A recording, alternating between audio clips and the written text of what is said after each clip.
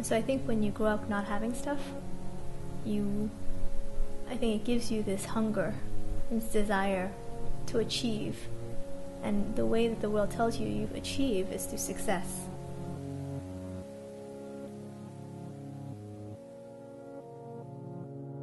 I guess when I started working, I had this goal that if I managed more people, it would mean that I was really being successful.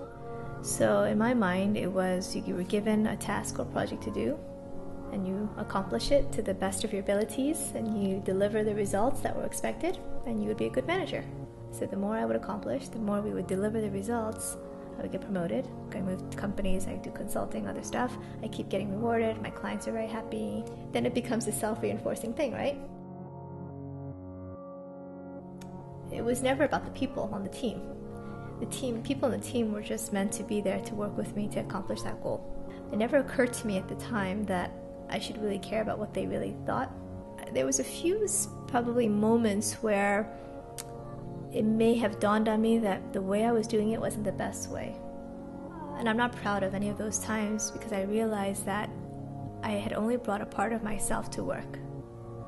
You know, was I really that uncaring as a person? Was I really that cold?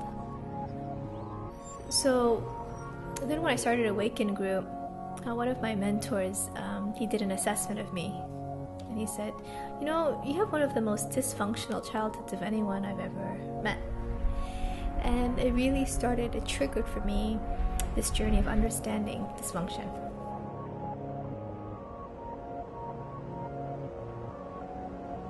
There was a certain set of rules or things that I had imposed on myself of how I had to be at work, which was cold, task-oriented, achievement-oriented.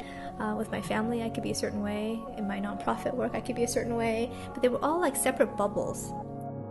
And I guess as I went on that journey of finding myself and learning why I was so dysfunctional, I learned about what it meant, what integrity really meant. I realized I did not have a lot of integrity in who I was being because I was so compartmentalized.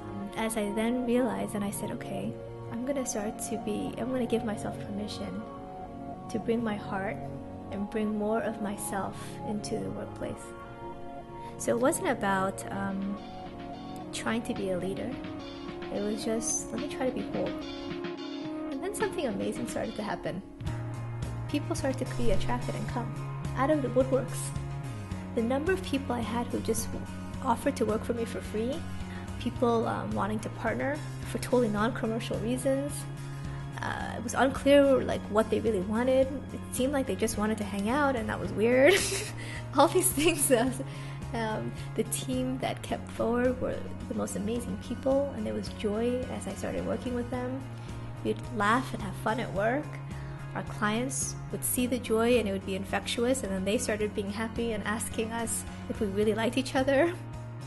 As a result of being more whole, the impact of that seems to have been that people want to follow.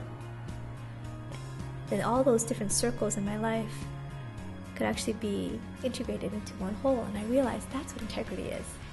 I still have to manage my teams, I still have to manage my clients, but I can also be myself and do it in a way that's authentic and human. I guess if you were to ask, do you have to choose? I would say no.